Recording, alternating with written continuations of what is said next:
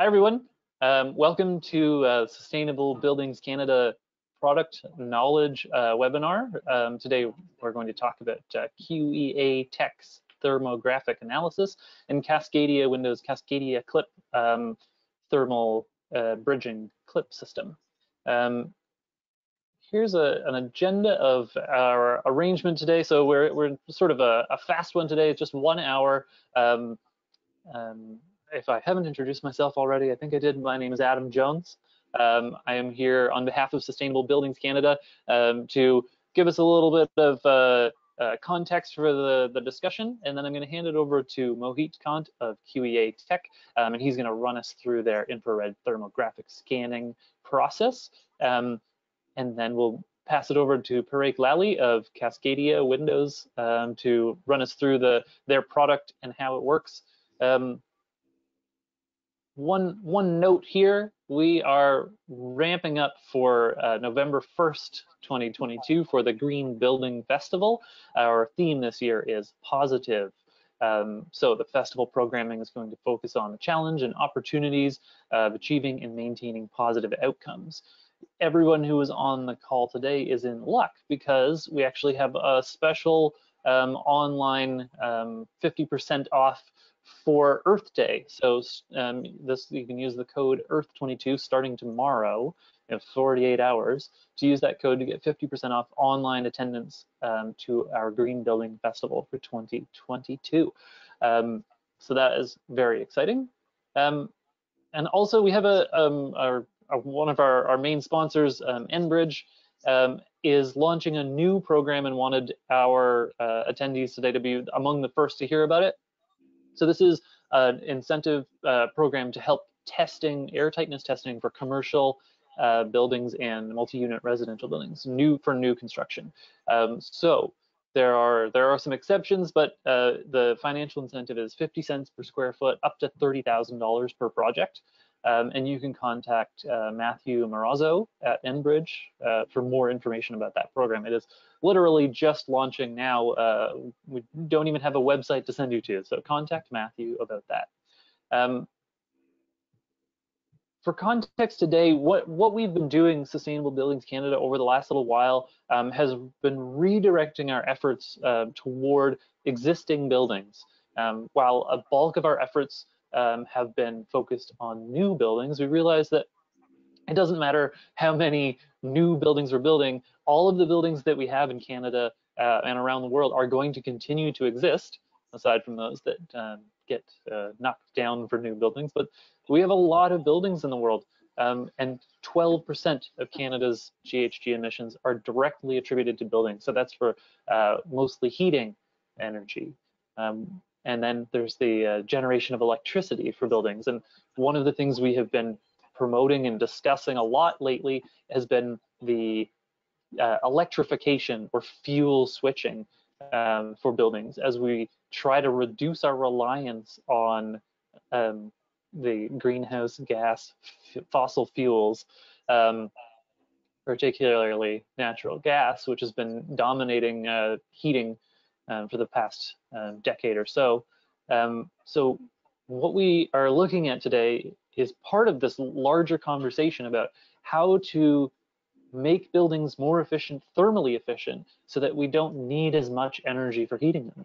So on our website at sbcanada.org/white papers, you can find a lot of resources about new construction, how to change your energy systems for high efficiency buildings. One of the great things about a thermally efficient building is that you do not need as much energy for heating and cooling.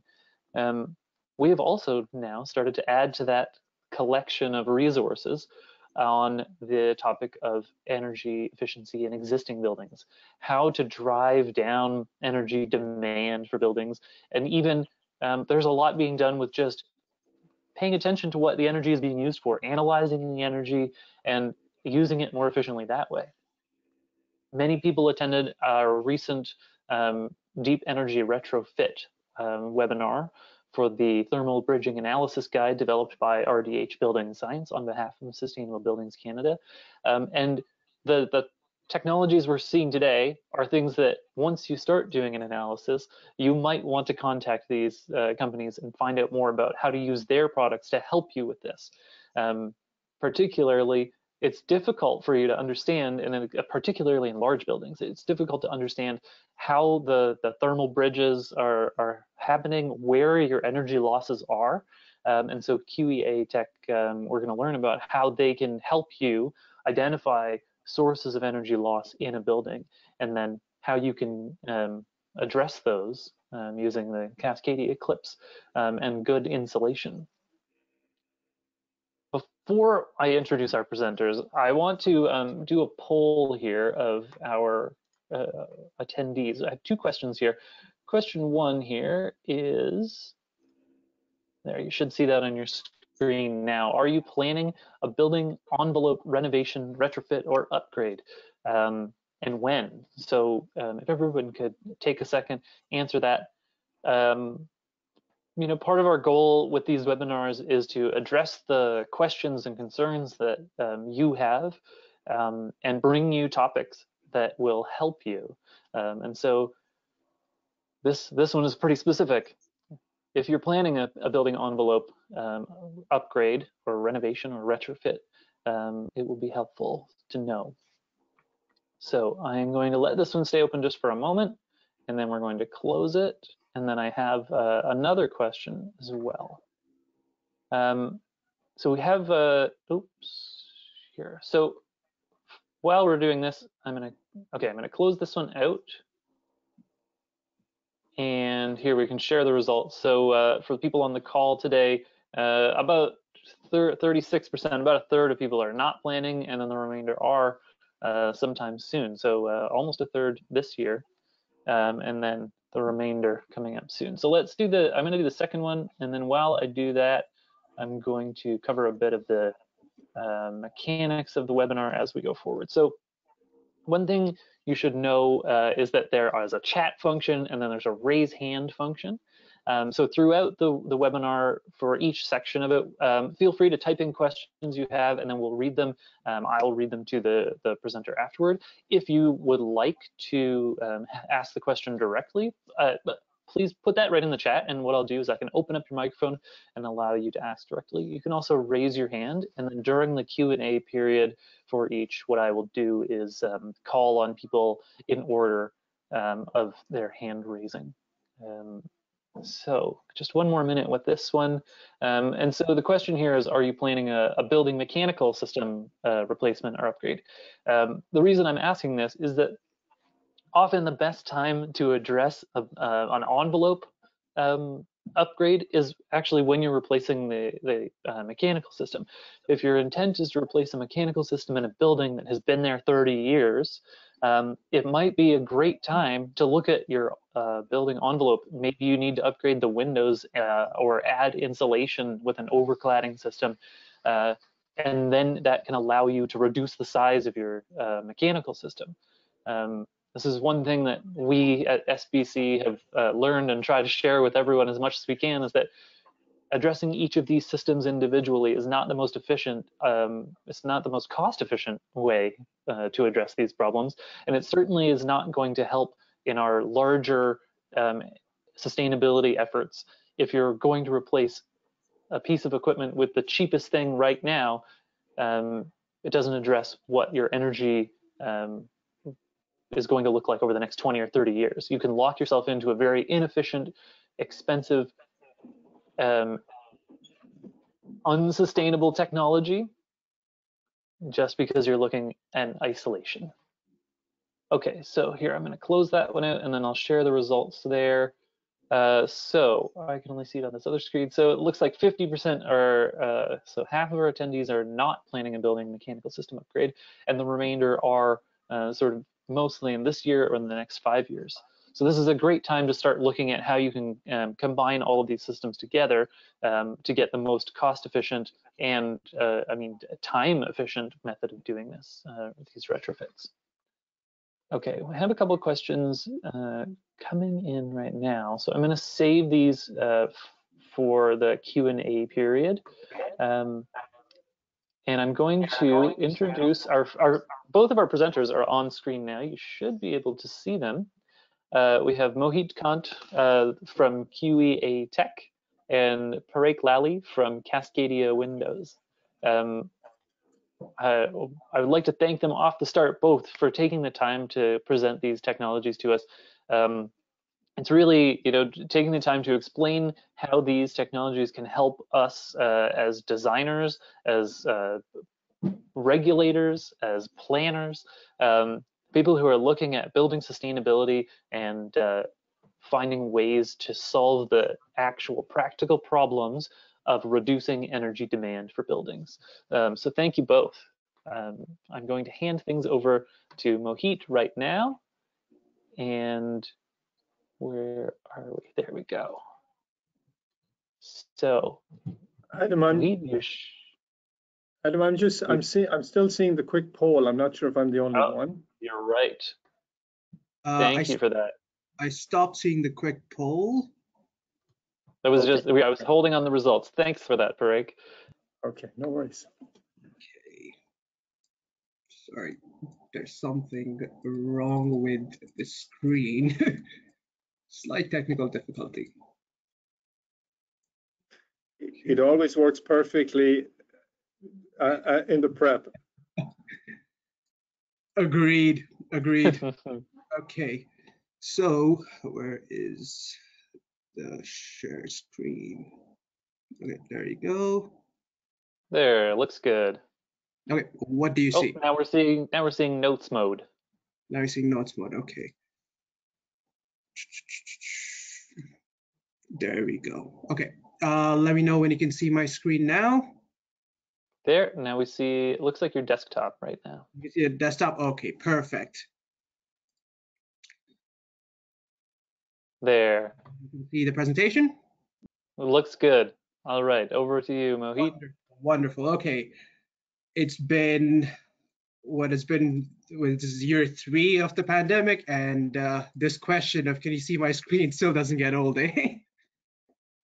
All right, everybody. First, a huge thank you to Adam and Mike at Sustainable Buildings Canada for this opportunity to speak to you wonderful people about this new and innovative technology. A little bit of housekeeping before we get started. QEA Tech, pronounced Key Tech, is short for Quantifiable Energy Audit. And we're a startup focused on performing building envelope energy audits using drone thermography. My name is Mohit, and I'm the channel manager at Key Tech. I have a background in building energy management, hydronics, and building automation. So for a little bit of context. Onward. So I'm going to try and keep this presentation as short and sweet as possible so we can get the discussion going. We're going to start with our problem statement, go into our solution, see how it works, show you some results from a third-party validation study for this technology, and then we're going to jump into some case studies and examples. So let's get into it.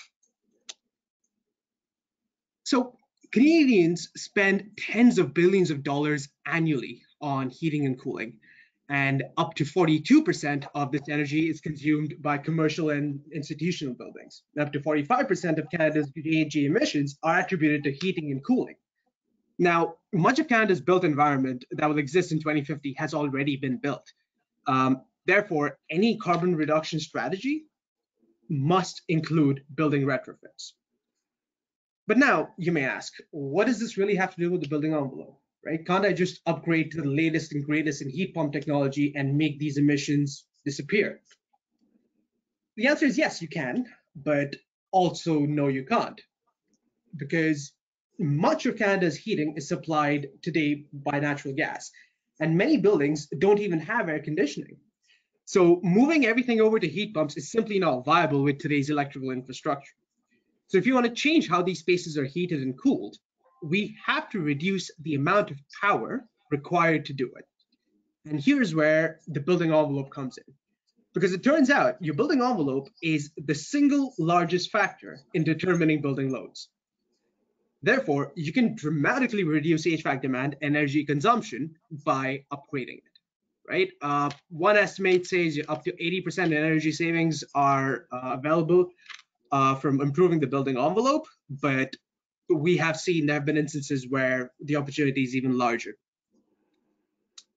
So what's the holdup, right?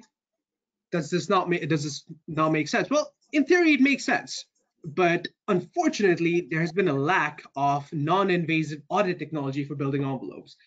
For example, until now, to actually measure the U value of any part of the building envelope, either you have to do these in-suite measurements, or you got to actually take a core sample of a part of the building. And not everyone's too thrilled about, you know, taking a coring sample out of the building envelope. So for the most part today, there's a excuse me, there's a high reliance on energy models and roundabout methods to calculate building envelope performance. Understandably, these models are shaky, and it's hard to rely purely on them to help inform a true return on investment on any upgrades that one might do. And that makes these investments into your building envelope high risk. It also doesn't help that these upgrades are often expensive with a capital E, and that just makes a dire situation worse. So what does this mean for the built environment? Well, often building envelopes are only upgraded when they're failing, and these upgrades are seen as a necessary evil, as opposed to an energy and greenhouse gas reduction strategy. So here's where we come in. We offer a unique audit to deliver a clear, data-driven assessment of your building envelope. This includes measuring your thermal transmittances or U values of each element of the building envelope, like your windows, doors, walls, roof, all of it, and analyzing the heat losses and gains through them. So we'll be able to tell you, you're losing 100 megawatt hours through the eastern facade walls annually, just in heating, and maybe 2 megawatt hours on cooling, for example, right? This information can then be used to prioritize repairs and upgrades, forming a roadmap of sorts, and this helps minimize capital risk and maximize return on investment. So you'll essentially be able to prioritize what repairs or what upgrades need to be done first, right? The western facade windows on the 3rd floor, they're all in bad shape. Let's replace those first. Start saving money and apply those savings over to the next project. Additionally, performing these audits regularly helps monitor the building envelope for anomalies and deterioration, and also minimizes the risk for emergency repairs. And emergency repairs, anybody in facilities management can tell you, they cost a hell of a lot more than planned repairs. So now let's get into the meat of it. Here's how the audit works. We start by flying a drone around the facility in a pre-planned flight path and capturing hundreds to sometimes thousands of images. These images are then validated and processed to prepare them for analysis. And our proprietary software is then used to analyze each image at a pixel level to identify issues, quantify their effects on the energy use of the building, and then group each area of interest based on measured performance, right? So, for example, we have a 3-tiered system that tells you if a section of the roof should, it's in good shape, it should be maintained. It's shaky, but things aren't so bad yet, so it should be monitored. Or, the situation looks pretty bad. There seems to be some sort of large thermal leak, so this area should be investigated. The final report includes 3 parts. First, you receive a qualitative report discussing each problem area within the envelope, such as, for example, thermal bridging on the 4th floor of the eastern facade, or failing IGUs on the northern facade, etc. A quantitative report quantifying the U values of each building element, along with their associated annual heat loss and gain estimations. And that's something we tell you. We tell you this is what the heat loss is, this is what the heat gain is, depending on the time of year. And finally, you gain access to our portal, which includes a measurable 3D model of the building, along with overlays of the report on this model. A short glimpse into this portal will be shown in the next slide. So this is just a little video embedded in. You guys should be able to see it. This is a building that we scanned last December. you can see there's some yellow and peach boxes. The color coding is based on the scaling system that I mentioned earlier of monitor and investigate. This is the measurable model. It's built off of many high-res images, all of which are also individually accessible through this portal. As you can see, there's the measurement part, and it's pretty accurate. This is just a little glimpse into our software suite. So while these applications form the backbone of our analysis, we recently moved everything over to the cloud and integrated all these applications to allow for greater flexibility and speed on the analysis. So one example was where it took about 30 minutes earlier to generate a full-fledged report. That now takes under 30 seconds. Another important part of the software is the use of automated fault finding. As we continue to do more projects, the analyzed information is continuously training a back-end algorithm to recognize building elements and common issues that occur within them, right? So as time goes on, this is increasing the speed of our analysis and the accuracy and automating more and more of it. So the more projects we do, the better this algorithm gets and the faster the next project becomes. And the more accurate the savings and the more accurate the issue finding becomes as time goes on. Now, the technology is all well and good, but how do you, the consumer, know that it actually works?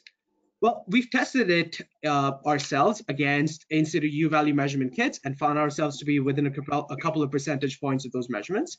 And we've also gone forward and had a third party come in to do their own validation study. So these researchers from the University of Ottawa conducted a study to compare our U-value measurements against both a theoretical calculation, which was made through a model, as well as against finite element modeling. The results showed that the theoretical calculation was off by a large margin. As you can see, it came up to 0.79 watts per meter square Kelvin. And the finite element analysis and our methodology agreed quite well, where the therm method provided 1.29 and our methodology led us to 1.3. Now, when our measured U values were inputted into the Energy Plus model, the predicted energy usage was within 2% of the actual energy usage of the building.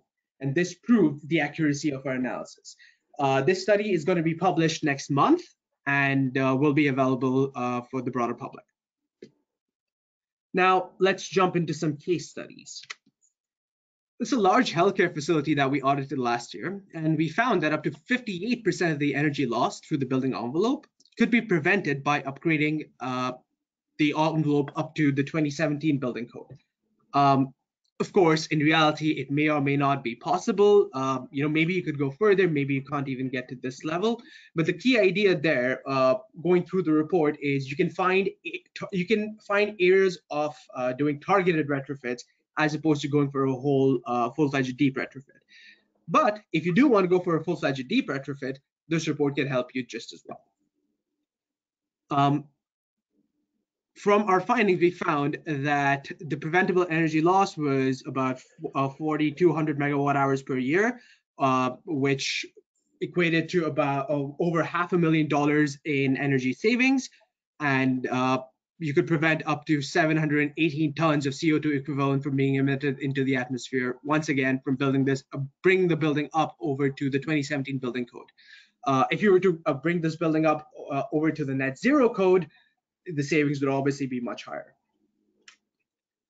Next, we have a large multi-res complex.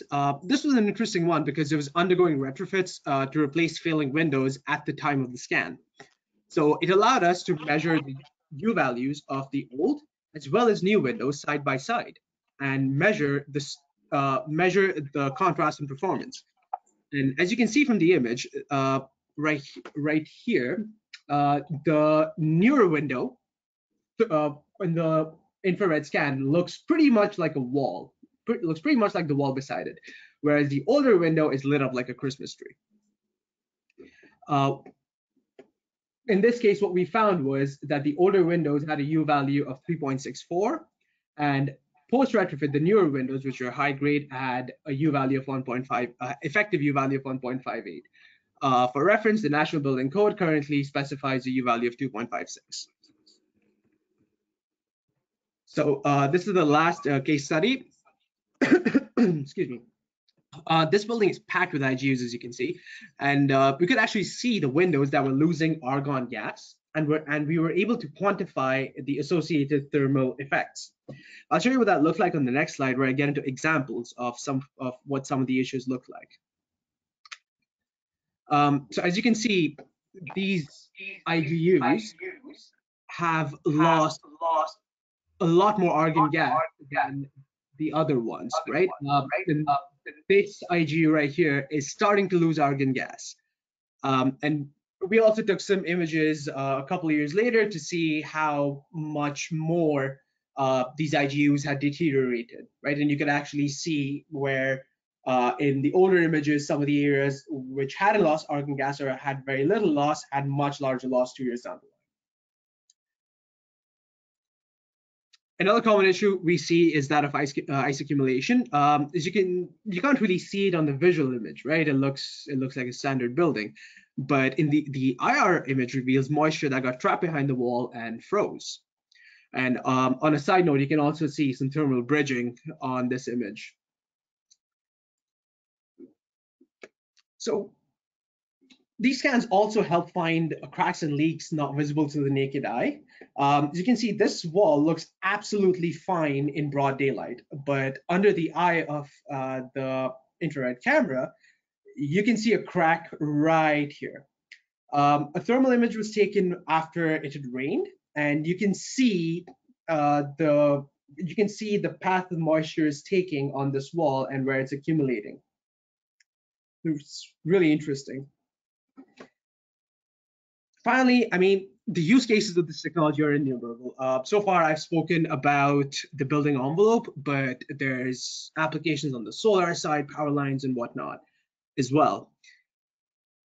But coming back to buildings, in my opinion, every single building in the world can use this service, right? The performance of all buildings can be measured, and the energy effects of any retrofits or upgrades can be verified. New buildings can use this technology for commissioning and to verify that the building has been built to design.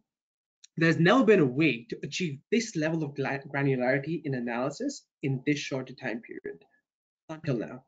So please get in touch with us if you'd like to learn more. And that is a presentation. So let's open it up to questions. Thank you, Mohit. That was really fascinating. Particularly, I mean, I was shocked by the water damage and then the ice stuck inside the building. Yep. You know, obviously that happens, but it's hard to recognize it. So that's wonderful that this a way that you can find it. So I have a few questions, so I'm just going to ask some that were put in there. Does the analysis need to be done at a specific time of day, of year? Like, are there restrictions on when it needs to be? So there is a time restriction on when we can conduct the thermal scans.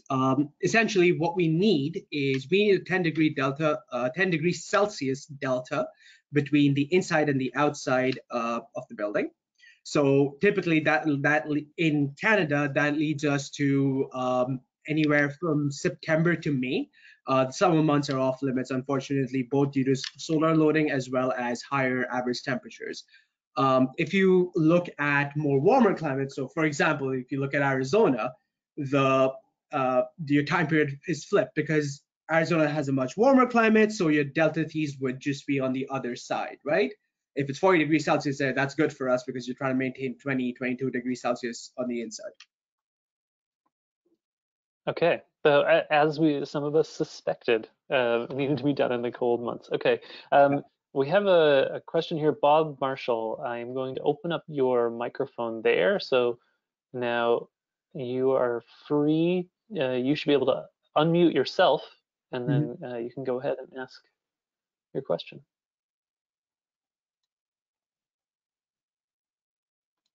Can you hear me now? Yes. There, now we can hear you. Oh, I'm challenged. I was trying to put the message in. Great presentation, Mohit. I've done a lot of audits, and of course, the windows come out, and the first thing the board does is, there's no way they're going to spend that kind of money. They'd rather paint the hallways and make it all pretty. Yeah. So I wondered your success rate. How many of from the audits result in an actual retrofit? Just roughly speaking, I'm just wondering what the uptake is. Whether incentives might help, but it's frustrating because the buildings are civs, but the condo boards, sorry, not the condo boards necessarily, but typically it's the condo board want to keep everything down to the lowest possible reserve and operating cost. So thing is, it really depends, right? There's certain building owners and certain property management companies that are more focused on reducing greenhouse gas emissions, that have more stringent sustainability targets, and they are often more susceptible to making the change and to making the upgrades, right? Often what I found is companies and people who are going in for the audit are already motivated to make changes, right? They're, as opposed to them looking at the audit as, tell us if there is something wrong, they're looking for, tell us where there is something wrong so we can fix it, right? So they're already going in with the mindset of, yeah, we have to go in and do and make some of these projects happen. We just need to know, like, what route do we take? So the short answer is the uptake has actually been quite high in terms of upgrades. And we're getting into like a lot of those upgrades are actually happening now and will be happening this summer. And then we're going to be going back to do verification scans for a lot of these customers. Thank you. Thanks for the question, Bob. All right, another question that was put in there. The model that you have at the the customers receive, is this a model that is compatible with BIM? So could they take the model from you and then import that into their own existing? I think it is. I'm not 100% sure. We for the 3D model we use Pix4D on the back end. I believe they do have some functionality where you can transport this over to BIM. But once again, I'm not 100% sure. That's something I can definitely look at and get back to you. So my email is on the screen. Shoot me the email, and I'll make sure I'll get back to you right away. Thanks. Okay, I'm just looking at the time. I think we have time for maybe one or two short ones here. I'm going to try to. Here we go. Oh, the case studies. Do we have access to the case studies? Because some people would like to look a little deeper into those. Yes. So once again, reach out to me. Shoot me an email. I'll email the case studies over to you. Okay, maybe that's something that I can get from you, and then I can share with everyone who's on the call today. I can share this. And then so just kind of an algorithm, the analysis algorithm. You mentioned that it's sort of taking the data that you're collecting and then making it smarter. Can you expand on that a little bit? So the algorithm that's what is proprietary, right? We're essentially taking the temperature data that we're getting from these images, and we are processing it and contextualizing it with other information of the building. I can't get too deep into what the algorithm is because, like I said, it is proprietary.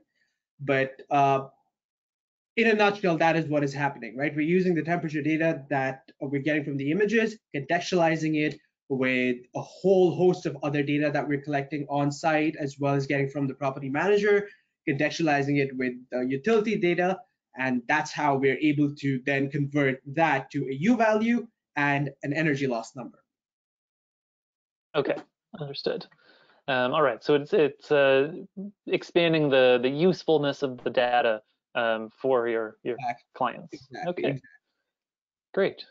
All right. Well, we're going to have to move on now. And if anyone else has any other questions, feel free to type them in, and we'll try to squeeze them in at the end. Or feel free to email Mohit at any time. There's his contact info on the screen. Thank you again. We're going to head over to Paraic now. Here we go. So Okay, there, Paraic. And okay, I'm unmuted. Yep, we can hear you now. So, okay, just a second here. Can you see the screen? Yes. Awesome. Okay, perfect. There, we're in full screen. All right, over to you. Great. Okay, thanks, Adam, and thank you, Mohit. Brilliant, interesting presentation. So, my name's Paraic Lally. I represent Cascadia. Cascadia's got windows and doors, but the picture you're seeing, excuse me, in front of you is I think actually it's similar to a retrofit building that Cascadia was involved in a few years ago called the Belmont. And if anybody wants to see an interesting case history with RDH Engineering, who obviously I'm sure you're familiar with, and this Belmont project, you can look it up. It resulted in a 90% reduction in energy use through upgrading the walls and the windows. Briefly on Cascadia, it's a company that was formed actually in 2008, 2009 by building scientists, in fact, to solve some problems that they knew were going to be inherent as ASHRAE and building codes took hold, over 12, 13 years ago.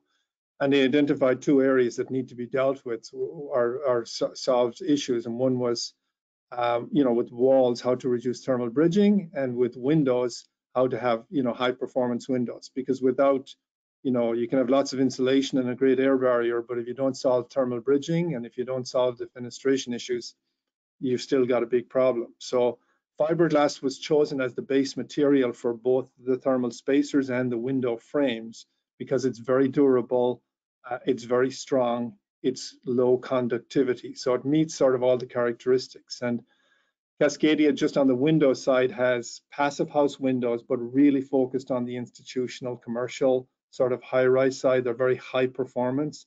And Cascadia also has the first sort of fiberglass window wall, again with R values up to R7, so very high performance.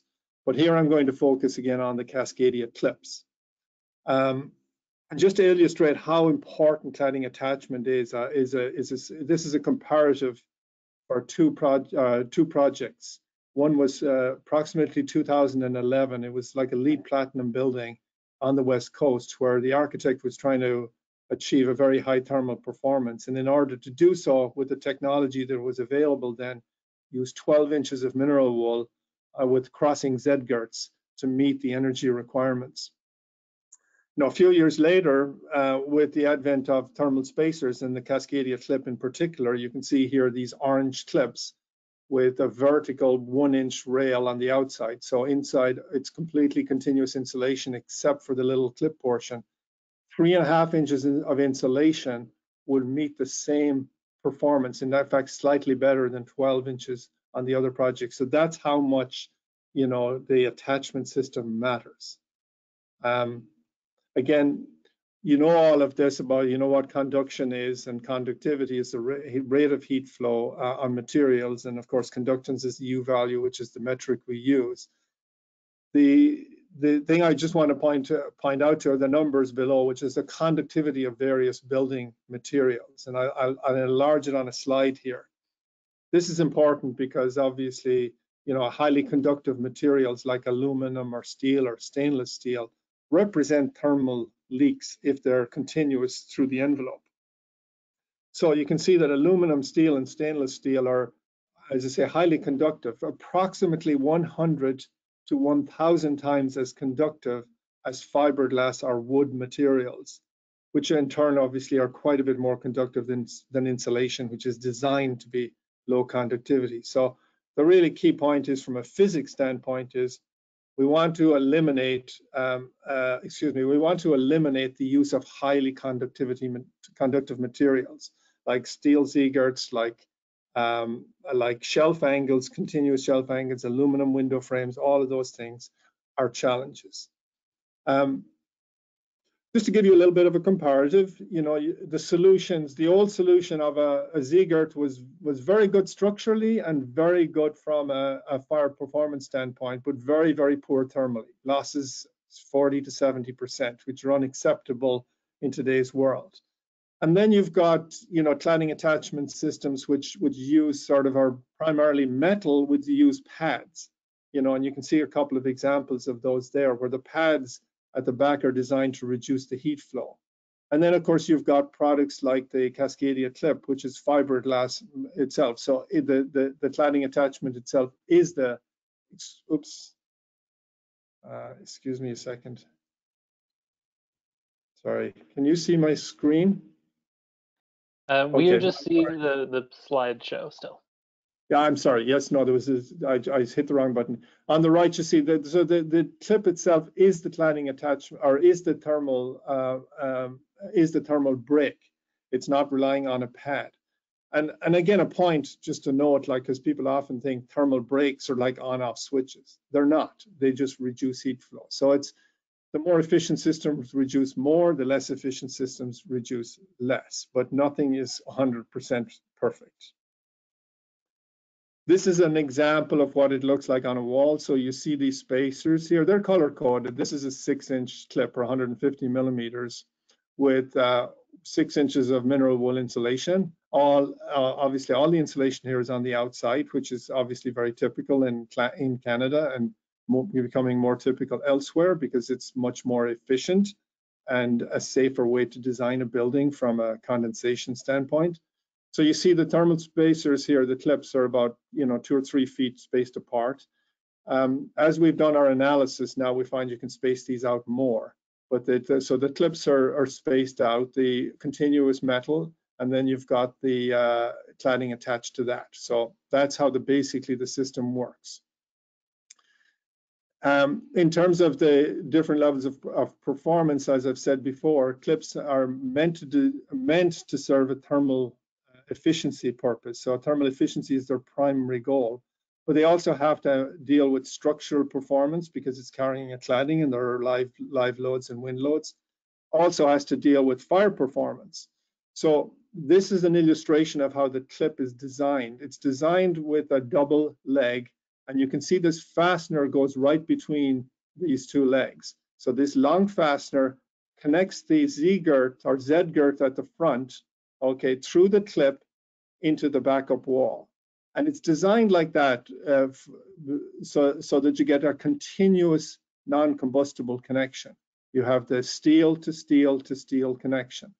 So that fastener, or these fasteners, 2 per clip, are designed to carry the dead load of the cladding. And as I said, that gives you the non-combustible connection. The fiberglass material acts basically like a large, heavy shim, okay, which is low conductivity. So it's a low conductivity system with a continuous non-combustible connection. And because of that, it meets the requirements for a minor combustible component when you're applying the building and the fire codes to these systems. I just want to make an application here. So we're looking at SB10. You know, this could be many charts that look like this, where you've got, you know, the performance, prescriptive performance requirements for different types of buildings, and obviously for different opaque elements. So I'm zoning in here on a section of that, which is zone 6. So we're talking about Toronto, where you're talking about, like, for example, steel framed walls.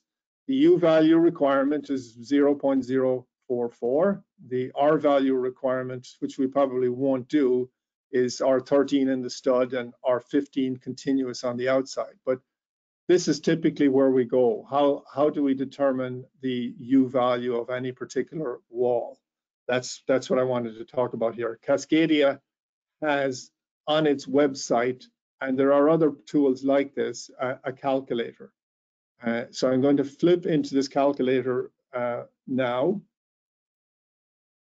I'm going to go to the Cascadia Windows.com website, And then I go into Cascadia Clip. You can see the picture below that I showed you. And so as we connect into the clip portion, there you scroll down below the picture, it's a spacing calculator. This is a very useful tool. If you want to know, it's fairly intuitive to use it, but there's a little video on how to use it on the site, about 5 minutes long. It was designed by RDH Engineering using about 75,000 combinations of wall assemblies. And basically, as I say, it's really simple to use. It's a series of drop-down menus where you describe the structure you're analyzing. As an example, what's the backup walls? Is it steel stud? Is it CMU? Is it concrete or wood stud? And I'll just pick steel studs here for the moment. Next decision is the cavity within, has it got insulation or not? And I'll choose no for the moment. Then you choose the insulation type. Our typical default is R4.3 representing mineral wool. You can go to higher R values with like spray foams, although they're shifting and getting lower now. But so I typically go with R4.3 mineral wool as the base case. Then you get to choose your fasteners. I covered it very quickly, but if you might have noticed that stainless steel is not only more durable than galvanized, but it's also lower conductivity. So we will sometimes choose stainless fasteners to get better thermal performance. Although these days, with the state of the world, getting stainless anything is a challenge. So I stick with galvanized right now. We do have very high performance fasteners. They have a coating that's good for 3,000 salt spray hours. So it's all of our system are designed for marine climates in terms of durability. Then you go to the spacing. So horizontal spacing. If you're trying to track on steel studs, you'll be typically at 16-inch on centers with your clips, with the clips.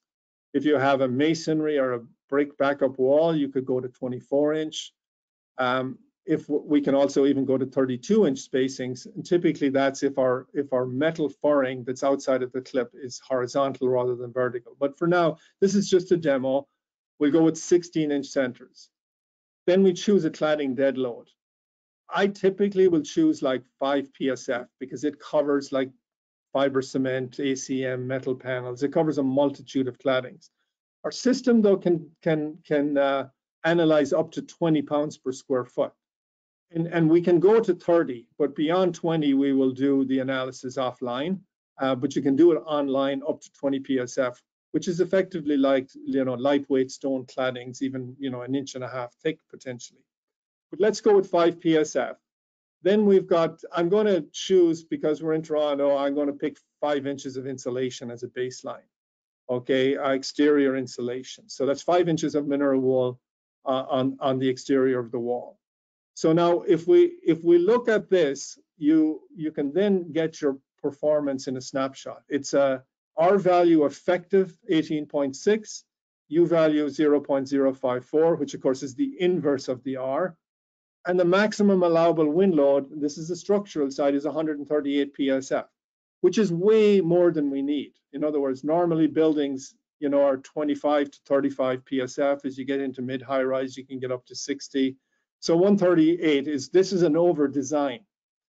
You have options here to space out the clips. So right now it's the default's at 26 inches vertically. I'm going to change that to 48 inches vertically. That does two things. It gives you a bump in the thermal performance. It's now 21.2 because you have less connections. And it reduces the allowable wind load to 65.7, which is still plenty. So there's plenty of capacity in the system. So the advantage with a tool like this is value engineering as it should be. In other words, how do you get equal or better performance and lower the cost? So the optimization of clips, spacing them out properly, lowers the cost, but it also increases performance. That's the basic snapshot of the calculator. This is, the details behind it for different thicknesses of walls of our insulation is down here. So you can have a look at this at any point in time if you're trying to hit a particular performance requirement.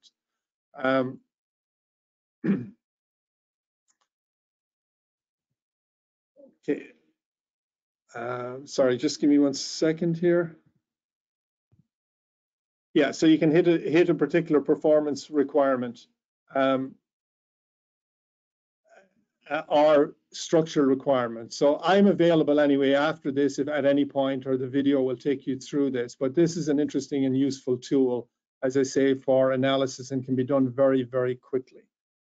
Just to give you a sense here, a galvanized fastener gives you an R value performance of 21.2. If you change that to stainless, it gives you about 23. So it's a little bit of a bump in performance if you need to get that slight bump while keeping the wall at the same thickness that it was.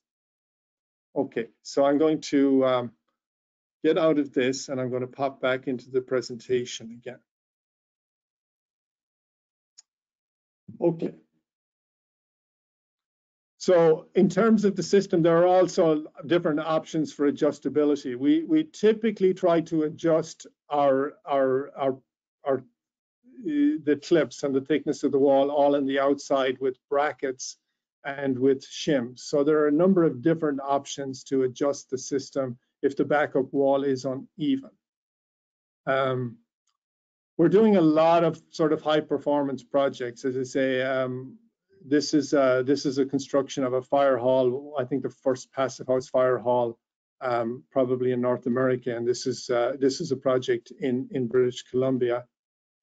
Excuse me, where we're using 8 inches of exterior insulation. You can see these 8-inch thermal spacers with a 1-inch Z-girt and 8 inches of mineral wool exterior to obviously an air vapor barrier membrane. We did a project a couple of years ago called Paraic Landing in Hamilton. Again, this was an interfit project, passive house retrofit. This one actually used spray foam insulation. And I talked to the architect afterwards about that. You know, obviously spray foam is another possibility. That's a decision you'll have to make depending on your preferences. But in talking to the architect afterwards on this project, I said to her, she could have actually ended up spacing the clips out more. So that was a notion she could take for the next project. They're using horizontal rails. So I recommended to her to go every second stud, and she'll still meet her structural requirements, get a lower cost and better performance. So that's why the calculator is so useful. This is a project, and again, another passive house project done in Massachusetts. And this one is called Finch Cambridge, and it used effectively a split insulation system because it was wood frame construction. So there was 4 inches of mineral wool on the outside, and then the studs on the inside filled with insulation. You can see here again, this is the color coding on the clips. Prince George, this was an Okanagan project called Skeena House, which is just fairly recently being constructed. Again, it's another passive house project, a student housing project. In Prince George. This one again used 8 inches of exterior insulation with combinations of horizontal carriers and vertical carriers. So the system, as I say, can accommodate a vertical or a horizontal subfurring depending on the cladding type. Okay, so I'm sorry to sort of whiz through things there, but that takes me kind of to the end of the presentation. Is there any questions? Thanks, Paraic. That was great. Also, I see you've turned off your camera for part of it. If you want to turn your camera back on, feel free. Oh yeah, okay. We had, so there are a couple of questions, and then we have a couple who are ready to jump in here and ask themselves. Okay. One was about, so the spacing requirements, some of the questions you answered as soon as they were asked. Are there any challenges related to installing at height? So for, you know, overcladding on very tall buildings, what are the challenges that you've seen with that type of installation? Again, with the spacers, if they're going on a vertical, you can actually clip, you know, the clips fit into the steel. So you can take a 10-foot piece of steel and pop 2 or 3 clips into it and do it that way. But yeah, I mean, you know, there the challenges are obviously it's typically a two-man job, okay, to do this. I mean, the systems are lightweight. It's just you probably need two people to do it. So the Belmont project I referenced, I think, was about 10 stories. So I wouldn't call that a huge high-rise, but again, nothing unusual. But it's just whereas fiber or metal girts are are one-piece system or more like a one-piece system. Most of the cladding attachment systems have more components, so a little more complex. Okay, thanks. And then one other question was sort of the opposite question was, are these appropriate for residential retrofits? Yeah, we do a number of them.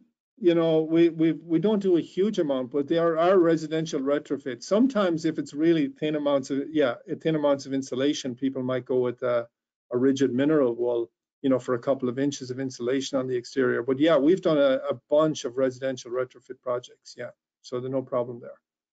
Okay, great. All right, so we have a couple of questions here that we would like to ask directly if we can. So first, I'm going to call on David.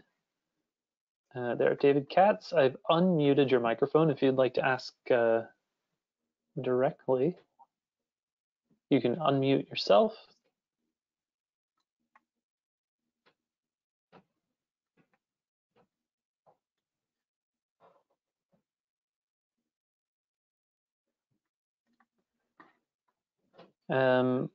While we wait there, you should have a request there, David, and if not, I will move on. We have another question there. If it's being recorded, yes, Valentine, the webinar is being recorded, and we'll send out a link. You'll get that probably tomorrow. Usually we just have it set automatically to go 24 hours. All right, David, let me know by chat if you're there and you want to ask your question again. Francisco, I'm going to open up your mic there if you would like to ask directly. Yes, thank you. Just a simple question about the tool that you were showing. It says full wall effective thermal performance, but just to clarify, that's just the clear field assembly performance, right? Yes, it's a clear field assembly performance with your typical spacings for all components in the wall. Yeah. Got it. Thanks. Yeah, you're welcome.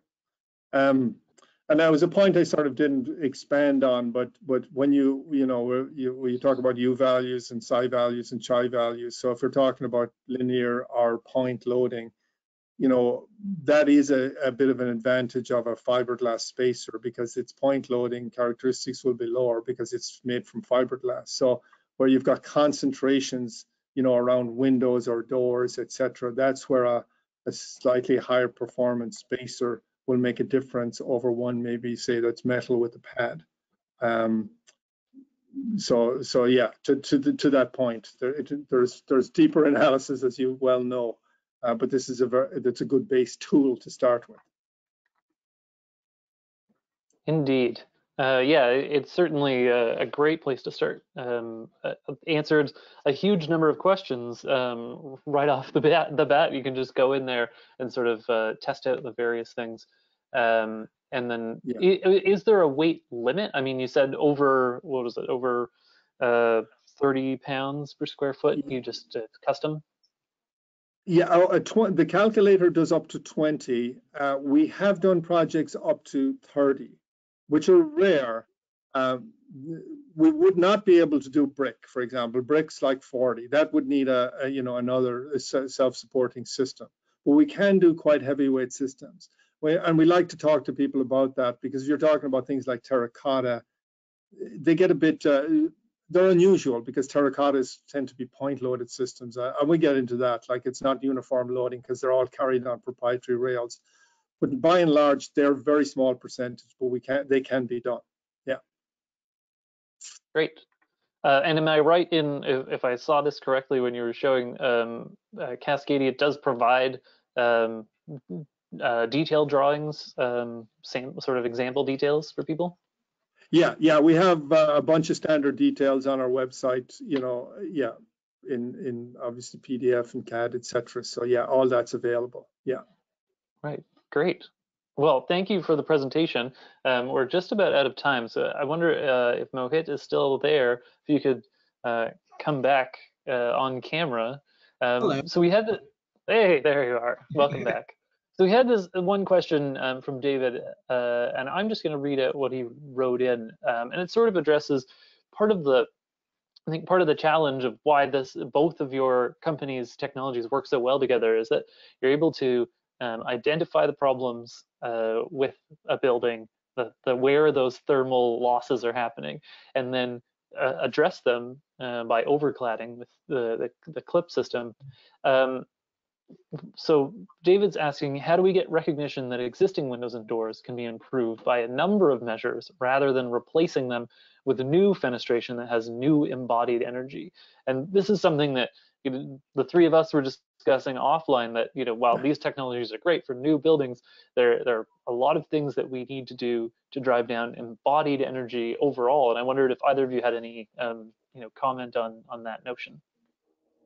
Well, yeah, actually, it's interesting. I mentioned to Adam, I'm a member of a sort of a loose group of people with different sort of technologies, emerging technologies, and one of them is interesting, and I can make a connection. Maybe it's not a retrofit of a window, but it's installing essentially a radiant barrier on the inside in a frame inside the window, which serves to create a dead airspace and also reflect heat back into the building, while still giving about 90% visibility. It's an interesting product.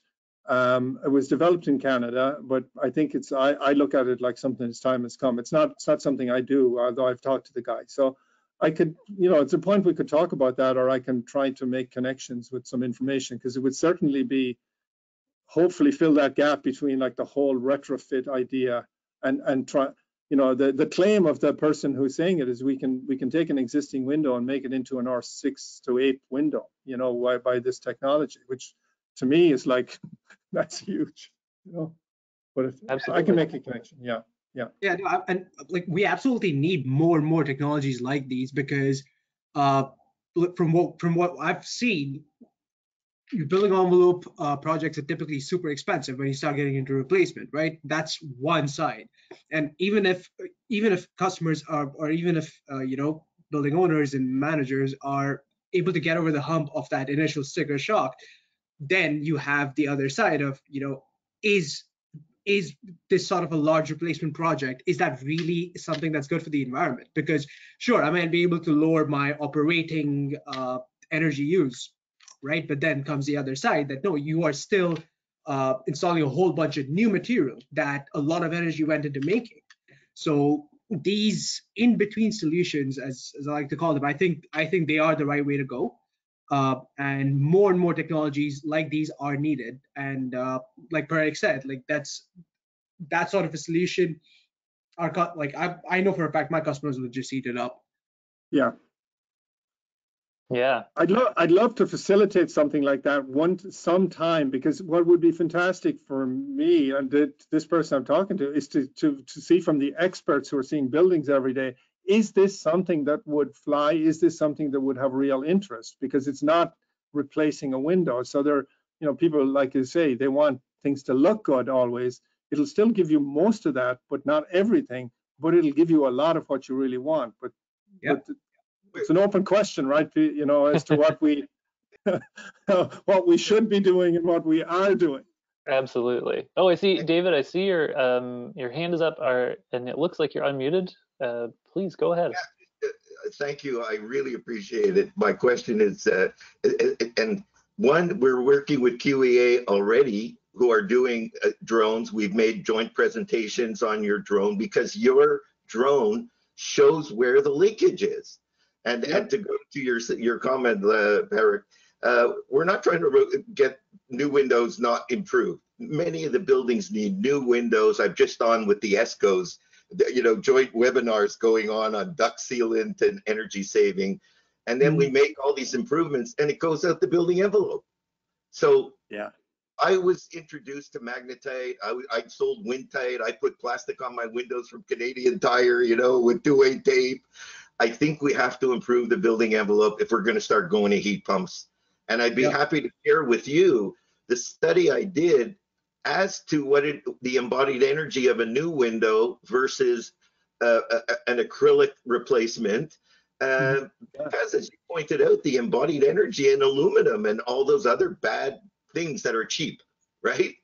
Yeah. So I look forward to presenting it to both of you. And maybe to Sustainable Buildings Canada, I had a webinar on how to improve your existing fenestration at the building show.